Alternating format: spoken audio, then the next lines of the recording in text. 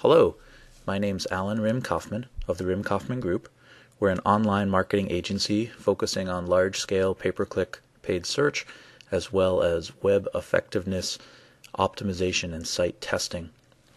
Today I'm going to share an application we've developed that we find pretty useful called RKG Duck. It is a filter that goes into the Windows Clipboard process. It's a Windows-only application. You start it up by opening the Duck, little icon, and this window pops up with a bunch of different filters. Here's a pretty simple filter that will simply uppercase anything in the Windows Clipboard. So if I opened up any Windows application, let's see, here is the Abbott and Costello Who's on First routine. If I highlight some data and type Control-C to copy it to the Windows Clipboard, if I turn on the filter, then when I paste it, it will be in uppercase. Not too amazing. I can Control-Z, Windows undo. I could just as easily turn on the lowercase filter, and then when I do Control-C to cut and Control-V to paste, it's in lowercase. Again, I'll do Control-C to undo, and you can do more complicated filters like, I don't know, here's Pig Latin, so Control-C, Control-V, and now Who's on First with Abbott and Costello's in Pig Latin.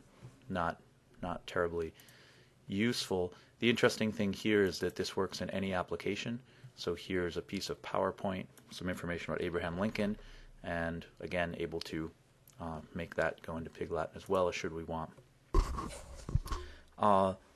You can also use it for functions that might not be as convenient. So going back to the Excel spreadsheet, here's some data. No, let's go to the second tab. Here we go. And one of the filters here is called comma join, and it basically takes columns of data and joins them together, comma splices them. Maybe you need to put them in a database or something. So if I were to copy these, again, we see we're copying a multi-column space, and with this filter on, when I paste it, I'll get a comma spliced result. So I can go from many columns down to one column. I can also go from one column to many columns. So let's close down that sheet. What other filters are of interest? Here's one that extracts URLs from a document. So if I had a document, here's some ipso lorem text, and let's say there are a couple URLs scattered amongst this document, hidden in there. I can turn on this filter called extract URLs. I can say Control-All, Control-A, Control-C, and I could paste it back into Word, or I can paste it into any Windows application. How about Notepad? And there it just pulled out the URLs that were in that document. That's pretty nifty. Let's say I had a URL up. Let's close this ipso lorem, and here's an Amazon page. Here's an Amazon page for Harry Potter, and obviously if I view source, there's going to be a lot of URLs here. Amazon starts with a big white space, but here's all their CSS and their JavaScript, and then down into the page you can see there's obviously lots of URLs in the source. So Control-A to select it all, Control-C, I'll bring up another Notepad, Control-V, here are all the URLs that were extracted from that document. Kind of interesting. Again, I could just as easily have opened up any document. If I'm back here on the PowerPoint, I think I need to do a undo. I could highlight the text here, Control-C, and that will extract the URLs. Let's put them into our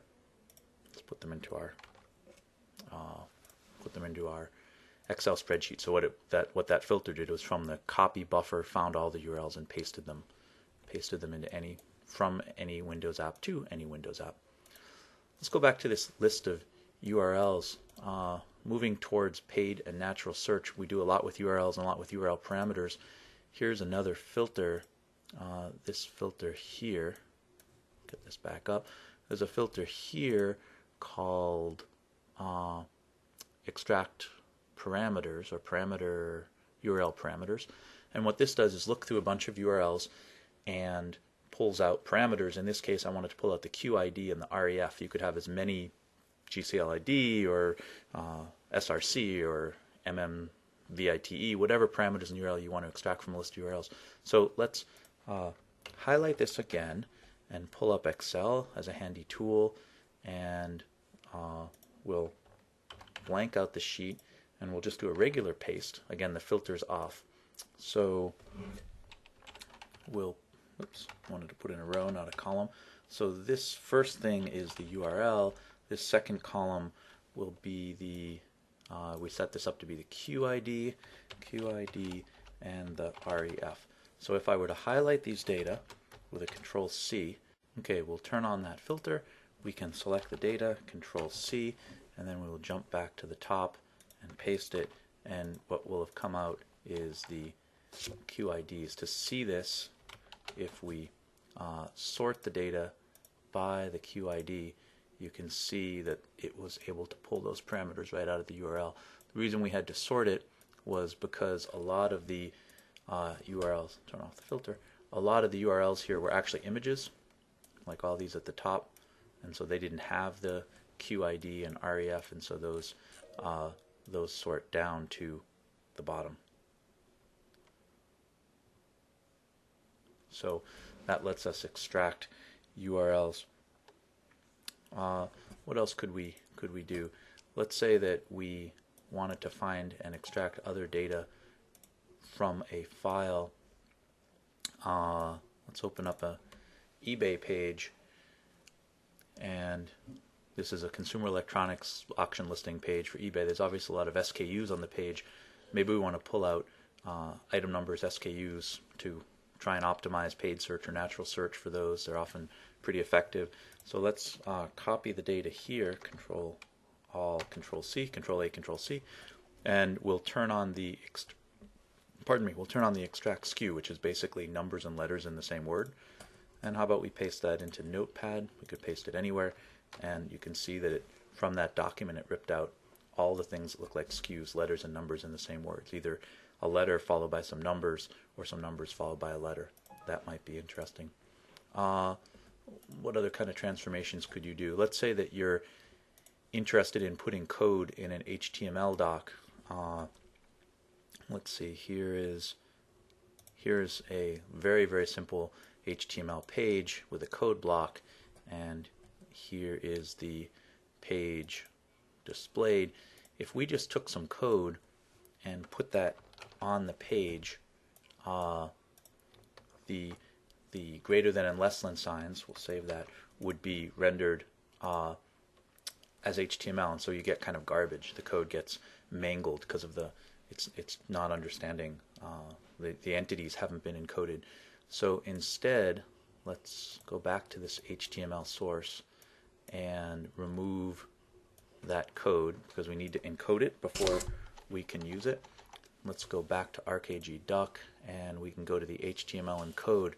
Strangely enough, we're going to actually encode the program itself. So I'll type Control C, and I'll turn on the filter, and now when I paste it, I'll get code that's all marked up nicely with the ampersands and the greater than signs encoded. So when I save this and render the page, I get a nice HTML page that's properly formatted. That's the end of this first video. In the second video, we'll cover some advanced topics, and thank you for listening.